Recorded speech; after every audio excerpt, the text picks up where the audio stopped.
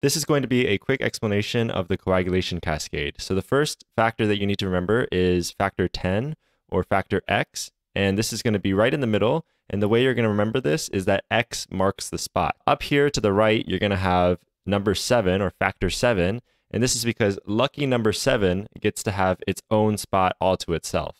And then under factor 10, you have all of the factors that make up dollar bills. For example, you're going to have factor 5, 2, and then 1.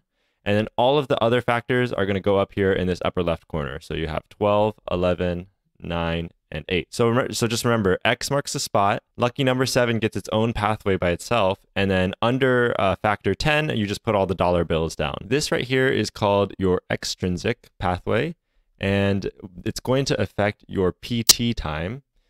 And then this right here is called your intrinsic pathway, and it is going to be affecting your PTT. I'm actually going to move the 2 over a little bit. So I'm going to put 2 here, and then I'm going to put 1 here.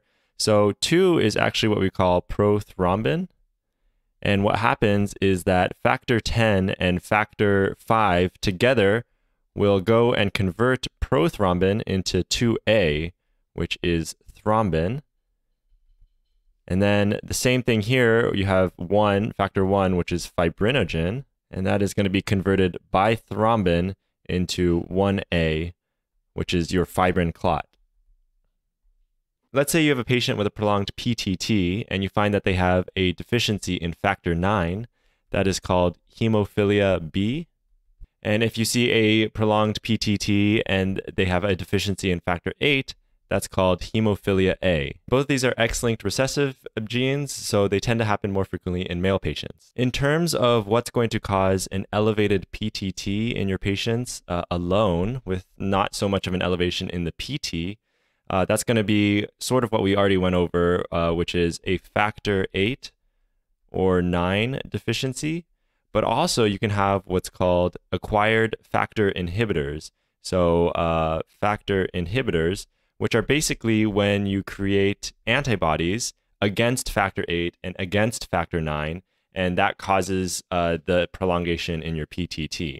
And the way that you would actually diagnose whether the patient has a factor 8 or 9 deficiency and could benefit from replacing that versus having a factor inhibitor, in which case you would have to give a different treatment, would be with what's called a mixing study. And you can look up what a mixing study actually does. But what they basically do is they take the patient's serum and then they mix it with normal serum. And so which has all of the factor 8 and 9 in it. And so if that corrects the PTT, then the patient has a factor 8 or 9 deficiency. But if you mix the normal serum into the patient's serum and that does not correct the PTT, that implies that there's some kind of factor inhibitor or antibody that's consuming all the factor 8 or 9. And so that's how you're going to diagnose a factor inhibitor. If you have an elevated PT alone, there's also a few things on the differential for this as well. So the primary one is going to be a vitamin K deficiency. You can also see this in the setting of warfarin use. And then also in just chronic liver disease, you can have a depletion of all your factors, and you're especially going to see an elevation in your PT. That brings up the next point of what factors are made in the liver. And there's an easy way to remember this, and that is DISCO 1972. So that is going to help you remember protein S, protein C. Remember, those are both anticoagulants. So if a patient has deficiencies in protein C and S, then they are actually going to be prothrombotic, and they're going to be more likely to form clots.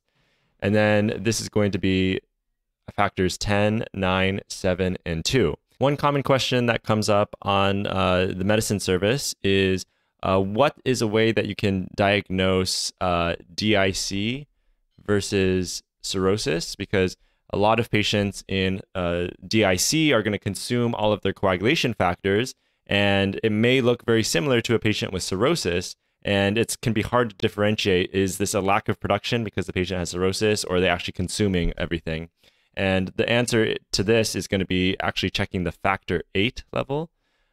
So factor 8 is produced in endothelial cells.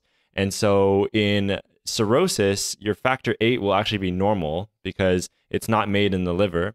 But in DIC, you're going to have a low factor 8 because DIC is just consuming all of your clotting factors all throughout. And so this is actually something we check when we're not sure if a patient is in DIC versus just having coagulation issues from their cirrhosis. All right, and the last thing I want to talk about briefly is that there is a difference between what's called primary hemostasis and secondary hemostasis.